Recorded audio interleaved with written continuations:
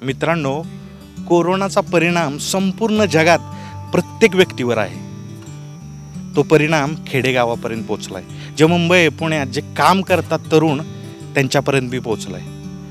मुंबई पुण्यातील तरुण गावाकडे आलेत।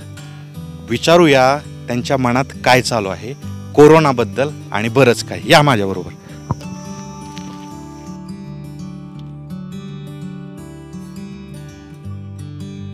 खूप भयानक परिस्थिती निर्माण झालेली आहे सध्या। आणि आता आम्ही गावात आल्यापासून तर रानातलीच कामं पूर्णपणे करतोय आणि इथून पुण्यात गेलो तर नोकऱ्या मिळतील का नाही याची शंका निर्माण झालेली आहे। आता पूर्णपणे कंपन्यांनी पगार बंद केलेले आहेत आणि आता इथून पुढे कसं होणार आहे ह्याचा विचार सुद्धा आम्ही करू शकत नाही। मित्रांनो, या व्हिडिओला लाईक करा व सँडी आणि यादव या चॅनलला सबस्क्राइब करून जी घंटा दिसते ना तिथे क्लिक करा। त्यानंतर ऑलवर नक्की क्लिक करा आणि सगळ्यात पहिल्यांदा व्हिडिओ पहा। मी एका रिअल इस्टेट कंपनीमध्ये जॉब करतो। सध्या वर्क फ्रॉम होम चालू आहे, परंतु वर्क फ्रॉम होम हा काही कायमस्वरूपी ऑप्शन नाही। पुण्यासारख्या ठिकाणी कुटुंबासोबत सर्व्हाइव्ह करण्याचे आव्हान आमच्यासमोर निर्माण झालेले आहे। त्यामुळे पुण्याच्या ठिकाणी कोरोना व्हायरस नियंत्रणात येण्याची आम्ही आतुरतेने वाट पाहत आहोत। जनरल मोटर या कंपनीमध्ये सेफ या पदावर काम करतो आहे। आत्ता मागच्या महिन्यापासून लॉकडाऊन जाहीर झाल्यामुळे आम्ही गावी आलेलो आहे।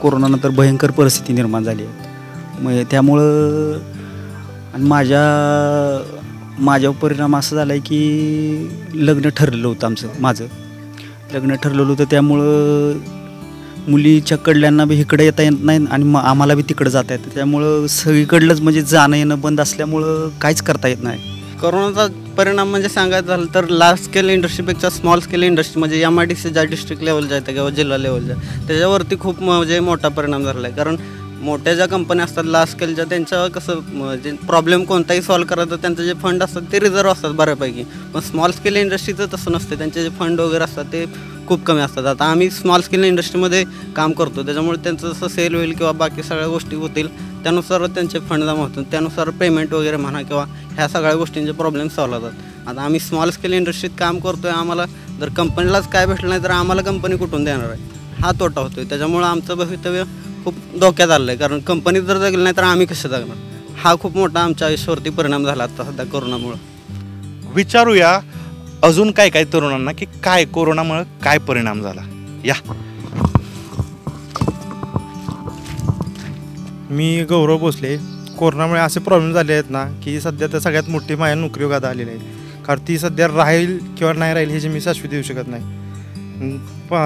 प्रॉब्लेम असा झालेला आहे की मी घरासाठी लोन काढलेलं आहे आणि 2 महिने झाले त्या लोनचे सध्या तरी हप्ते थकलेले आहेत आणि पुढे अजून किती दिवस ह्या कोरोनामुळे घरी राहावं लागेल, कामावर जाईन किंवा नाही जाईन ह्याची गॅरंटी काय सांगू शकत। त्यामुळे अजून भविष्यात किती माझे हप्ते थकतील हे पण मी सांगू शकत नाही। त्यामुळे प्रॉब्लेम असा होणार आहे की भविष्यात नोकरी भेटली ह्याची पण गॅरंटी देऊ शकत नाही। आणि घरात एकमेव व्यक्ती मी असा आहे की मी कमवत आहे, दुसरं कोणी नाही। आईवडील आहेत ते शेती करतात, पण शेती पण एवढी म्हणा तशी नाही, आम्हाला शेती पण कमी आहे। त्यामुळं लोन फेडावं हाच माझ्या डोक्यात एक महत्त्वाचा मुद्दा आहे की लोन कसं फेडायचं। कारण नोकरी तर आता भविष्यात राहिल्याची गॅरंटी, कोरोनापूर नको एवढा साखर म्हणजे दुनियात माजवलेला आहे सध्या तरी।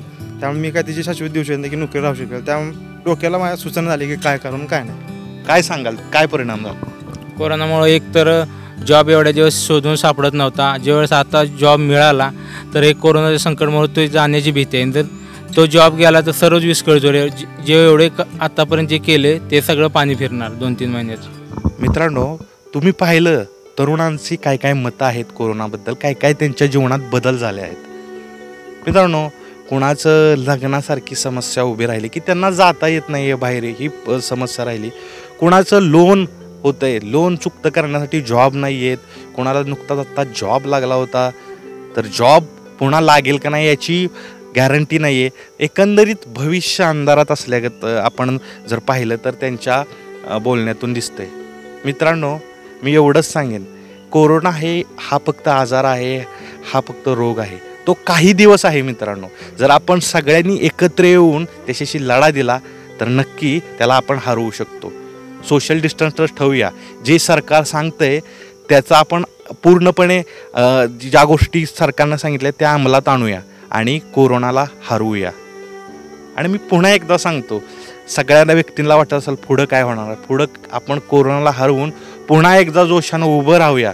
आणि सगळ्यात महत्त्वाचं, जे आपण कामं आपल्या उदरनिर्वाहासाठी पॅशनसाठी करत होतो ती पुन्हा एकदा जोमानं करूया. मला सांगा मित्रांनो, तुमच्या आयुष्यात कोरोनामुळं काय काय बदल झाला? कमेंट्समध्ये मला नक्की कळवा.